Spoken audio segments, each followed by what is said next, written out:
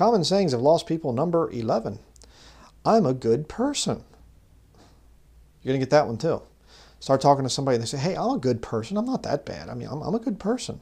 God wouldn't send me to a place like hell to burn forever. I'm a good person.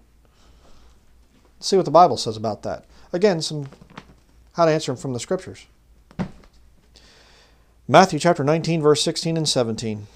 And behold, one came and said unto him, Good master, what good thing shall I do, that I may have eternal life? And he said unto him, Why callest thou me good? There is none good but one, that is God. But if thou wilt enter into life, keep the commandments. There's none good but one, that is God? Well, then if somebody comes along and they say, I'm a good person, is God not aware of how good you are, number one? Or did God lie? You're the first good person that's existed. I don't think so. Romans chapter 3, good place to turn people to. Romans chapter 3, verse 10. As it is written, there is none righteous, no, not one. Show that to a lost person.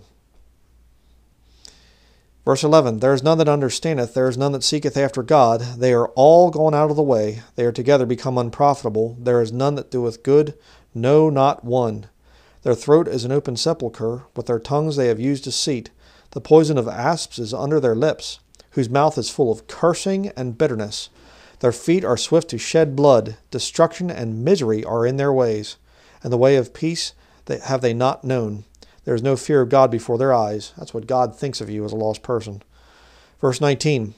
Now we know that what things soever the law saith, it saith to them who are under the law, that every mouth may be stopped, and all the world may become guilty before God.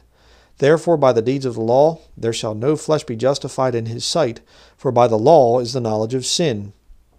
But now the righteousness of God without the law is manifested, being witnessed by the law and the prophets, even the righteousness of God which is by faith of Jesus Christ unto all and upon all them that believe, for there is no difference. Verse 23, Romans 3:23, For all have sinned and come short of the glory of God. I'm a good person. No, you're not. Well, I think I am. Okay, then is God a liar? Somebody's lying. The Bible says there's none good. You say that there is. Are you lying or is God lying? It's just that simple.